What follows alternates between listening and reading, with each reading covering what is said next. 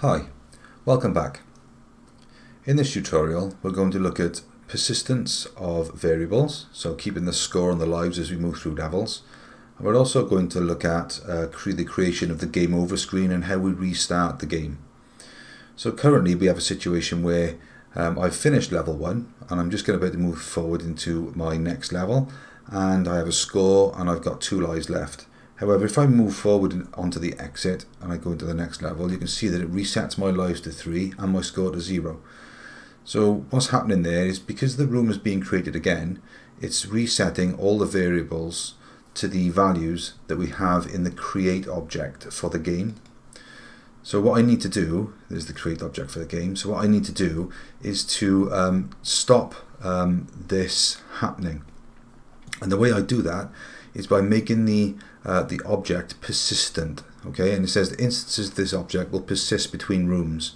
So all rooms will have the same series of values, so it doesn't reset every single time I move rooms.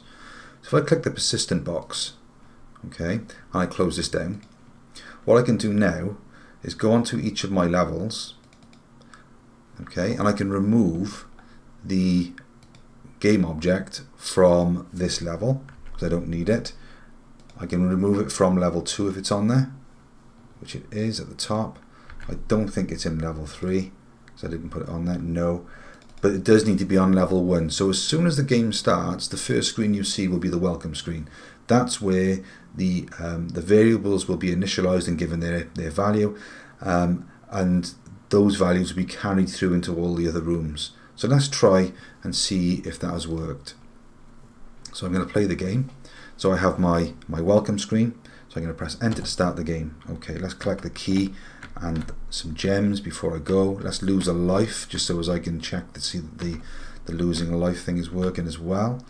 So I've got 250 points, I've got 2 lives left. Let's kill a monster. Ooh, a monster. Okay, there we go. So I've got now 550 points, 2 lives. I'm going to go to the door, and there my lives and my score stay the same. Okay, so we've solved the problem of the score and the lives resetting at the start of each room, which is great.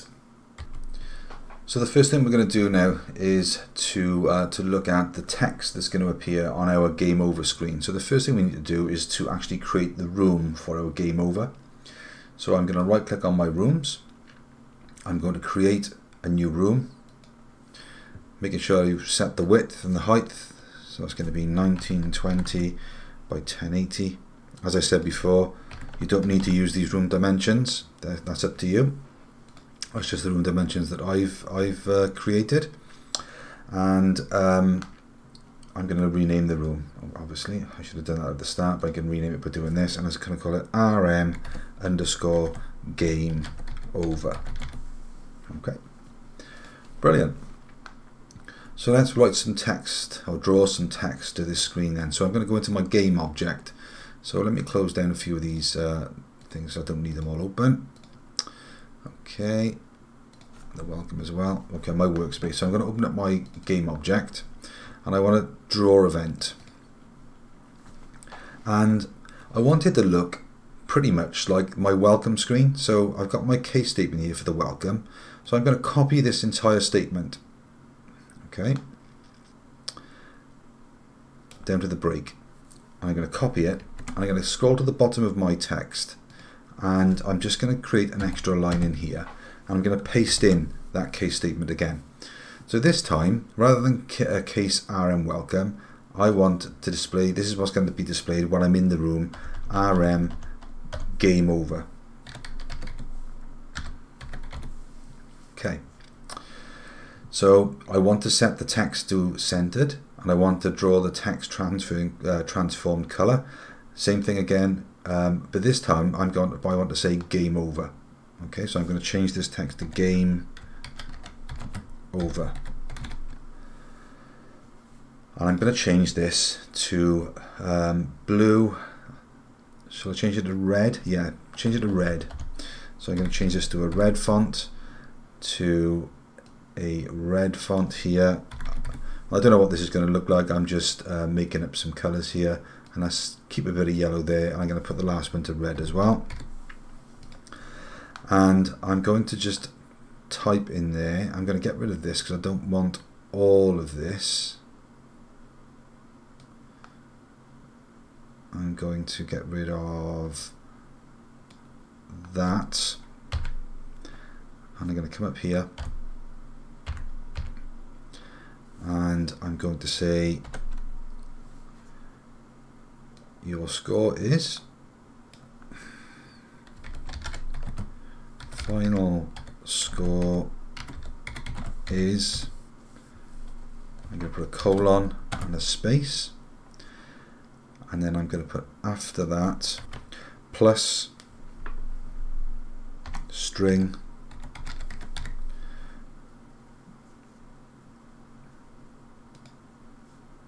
might have if I put that in the right place, wouldn't it? Final score is plus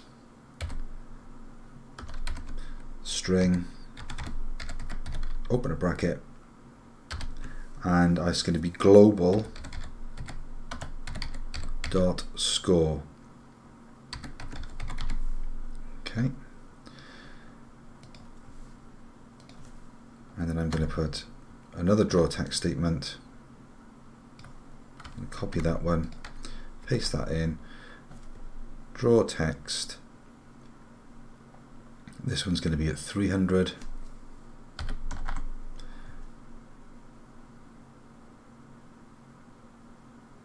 And I'm going to get rid of this. That's got an error there. That's got an error there because I haven't closed the bracket. So you can see I've got one bracket there and one bracket there. So that's two brackets open, one bracket closed. So I've got a problem there. So I need to just put another bracket on the end to solve that issue. And that should now disappear, which it does. Then my final score is, and then I want to get rid of this here, and I'm going to put another statement in here. I'm just going to put that, I'm going to say press enter to restart, or to try again, again. Okay, and I'm going to close that speech mark and close the bracket. And hopefully, there we go, all of my errors have now disappeared. Just to keep that consistent, I'm going to tab that in so as it looks the same. And of course, I've got changing my alignment of my font back to left, and my break statement before I finish so as the case statement is finished. Okay, without that break statement, it would be in that constant case statement. So it's important that you use those break commands. Okay, so let's have a look then at what happens when we press enter while in game, because there's an issue around this. So let's click the run button. So we're going to run the game. So when I press enter, okay, it starts the game. That's fine. So I can play my game, okay, collect my gems and lose some lives. However, if I press enter whilst I'm in game, it starts the game again, okay, because it's telling the game to restart the level in the code. So what we need, let's just demonstrate what I mean by that. What I mean by that is, if I look at the step event, whenever I press enter, okay, so it's going to check to see when I press enter, and when I do press enter, it's going to start level 1. So we wrote that statement in the last video just to enable us to test the pressing the enter button and that it worked properly. So what we need to do really is to check what room we're in, and when we press enter in a certain room, to take us to a certain room. Okay, so for example, when we're in the welcome screen and we press enter, we want to go to level 1. When we're in the game over screen and we press enter, we want it to take us again to level 1. Okay, so it's important that we write a case statement, a switch room statement with case statements to identify what happens when enter is pressed in different rooms. So inside this if statement, we're going to select we're going to put another statement, which is going to be a switch room statement. So we're going to put in here switch room.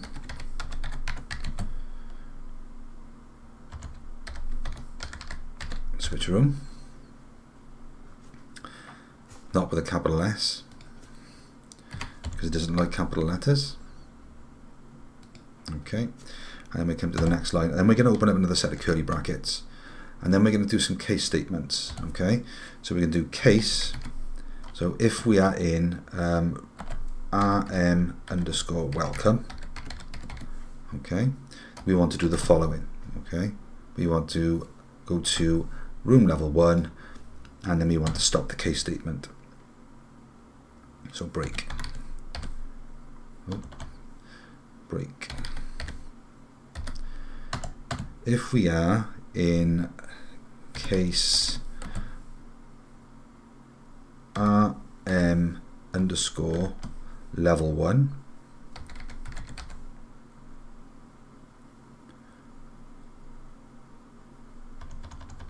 no, if we're in case RM, sorry, underscore game over, we want to do the following. We want to game underscore restart. Okay, and the game restart restarts the whole game from the start. We want to break. Okay, so that's what happens if we press. So if we press enter in the welcome room, it takes us to level 1. If we press enter on the game over screen, then it will take us. It'll restart the game. There's an error there because I haven't used the open and close brackets. Okay, that will start the game for us, and I need to finish the switch, close the curly brackets for the case statement like that. Okay, so I've got 1, 2 curly brackets open, 1, 2 curly brackets closed. All right, so that then will take us to the right room depending on where we are when we press enter. Okay, the final thing we have to do for this part of the tutorial is to check if our lives have reached 0, and if they have, we need to switch rooms. So we're going to do another switch room statement. So it's going to be switch room. Okay, and we need to check in each room if our lives count is below or 0 or below. Okay, so we need to do a case statement for each of the rooms. So we're going to start the case statement with the switch rooms, and we're going to open up a curly bracket, and then we're going to start our first case statement. So case, if we're in room 1 or level 1, we're going to do the following. If the value of global dot lives, okay, is less than or equal to 0, okay, we do less than or equal to, because if you're hit by 2 monsters at the same time, that could potentially take 2 lives off you, and if you did a 0, okay, it might miss the count of 0. So it's always better to just to be safe than sorry and do less than or equal to 0. So it's going to do a test to see if our number of lives is less than or equal to 0, and if it is less than or equal to 0, curly brackets. Let's just tab across to do the curly brackets. No, we won't. Curly brackets. We are going to room go to underscore go to, and we're going to go to the RM underscore game over. Okay, so if we're in level 1 and the global.lives value is less than or equal to 0, we're going to go to the game over room. Okay, so we're going to stop that there, and then we're going to put a break command underneath. Okay, now I use the same test for room 3, or for level 2 and for level 3. So I'm going to copy all of that, and I'm going to do the following. I'm going to do another test, another case test there, to make sure that if I'm in level 2 that happens. I'm going to go to the same place. I'm going to go to the game over room, and finally in the third room, in the third level, if my score, my lives are less than or equal to 0, it's going to take me to the game room again, the game over room again. Don't forget, I need to close my final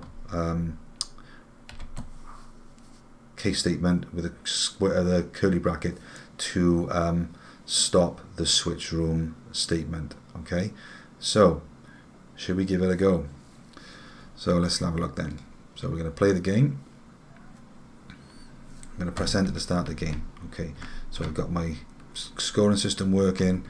Okay, I've got my live system working, so it's keeping a check now. So I've lost a life there. Okay, let's go on to level 2.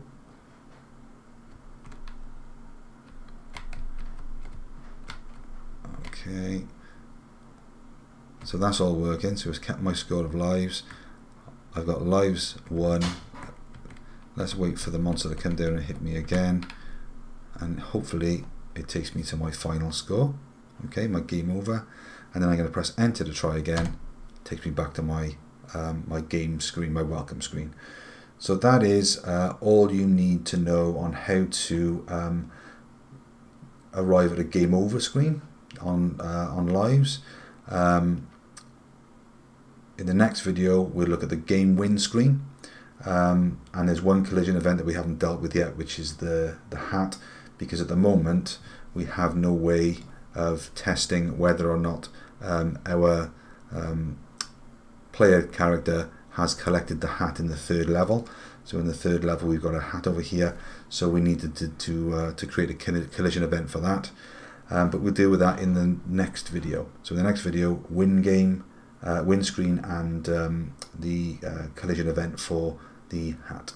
So I look forward to seeing you in the next lesson.